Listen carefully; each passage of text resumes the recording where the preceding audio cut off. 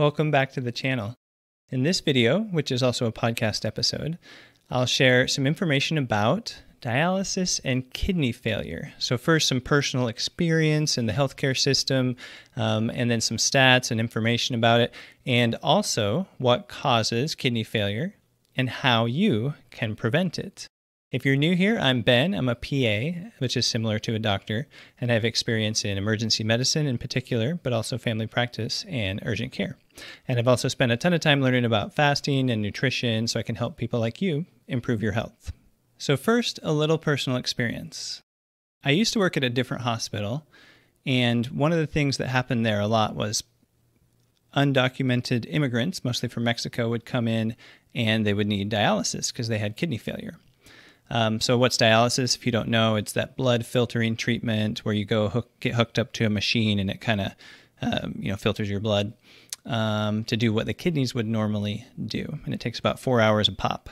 But at this hospital where I worked, there was a really, really long wait time because there were a bunch of people that needed dialysis. So anyway, these people would come in, these undocumented immigrants. They didn't have any more convenient way to get dialysis. So they would come into our emergency room and say, hey, I need my dialysis. And what I was doing there, I would be the one medically clearing them. So just kind of, taking a look at their vital signs and doing a physical exam or whatever, medically clearing them so that they could get their dialysis. But even after I medically cleared them, they would usually have to wait something like 10 hours, some crazy amount of time. It could literally be the whole day before it was their turn to get dialysis. So they would hang out in the waiting room, or they would go to the cafeteria and come back, or they would do various different things to kind of pass the time. And so as you can imagine, that was like a really crazy time commitment that these people had. So they had to do that about 3 times a week. Imagine. So these people were mostly relatively young. Some of them were in their 20s or 30s. Some of them were older. So it was variable, but a lot of them were pretty young. So it was a pretty sad state of affairs. But of course, they didn't really have any choice. They had to find a way to get their dialysis, and they didn't have a better option because without their dialysis, they would die because you can't live without kidneys. So a while back, I listened to a Freakonomics podcast episode, and they were talking all about kidney failure. And of course, they're focused more on the economical side. So they talked a lot about how it's really expensive. And a couple of stats for you. It costs almost $100,000 a year. So Medicare in the United States pays about $100,000 a year, or just a little less, per patient with kidney failure. And overall, Medicare spends about $35 billion a year on patients with kidney failure. So they were talking a lot about that on that episode, but obviously it's not just expensive, it's also a huge drag, like what I was explaining, where it's really time consuming. So even if you have health insurance and you have a convenient place to go to get dialysis, it's still going to take you at least 12 to 15 hours per week to do it, because you got to go to the place and do your 4-hour treatment and go back. So probably 15 hours or more in general. And once you have kidney failure, you're at a higher risk of a bunch of other health problems, whether that's heart attacks or many, many other things. And so crazily, the life expectancy with kidney failure is only about 3 years. Now you may be thinking, well, if I had kidney failure, I could just get a kidney transplant. But it's not that easy. So there's a really long waiting list, first of all. But then even if you do get a kidney transplant, then you got to take medications that suppress your immune system, which means you'd be at a higher risk of infections, and you'd be at a higher risk of cancer, because of course your immune system helps prevent cancer. And so that's no walk in the park either. And in the ER, sometimes we have kidney transplant patients come in, and just as soon as we know that they're a kidney transplant patient, we're like, oh, okay, we got to be worried about various infections, and we got to be really careful to look at how their kidneys are working, or their one kidney perhaps, one functional kidney. And then we usually have to call the transplant doctor and kind of do some extra planning and so forth. And so basically the medical care gets a lot more complicated if you're a transplant patient.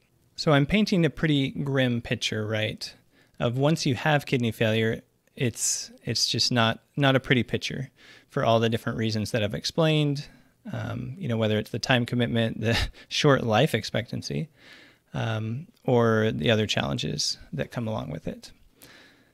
So there's good news and bad news. The good news is kidney failure is very preventable.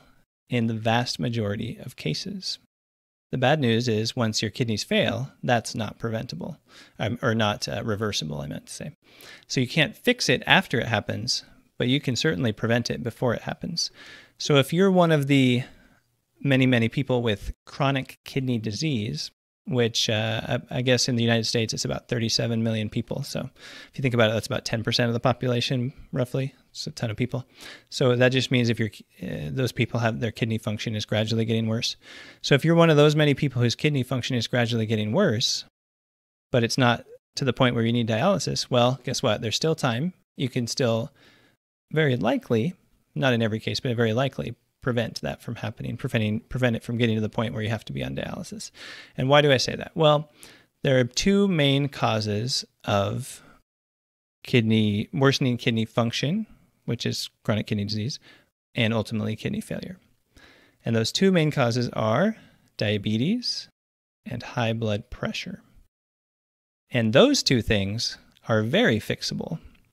When I say diabetes, I mean type 2 diabetes. In this case, it is very fixable.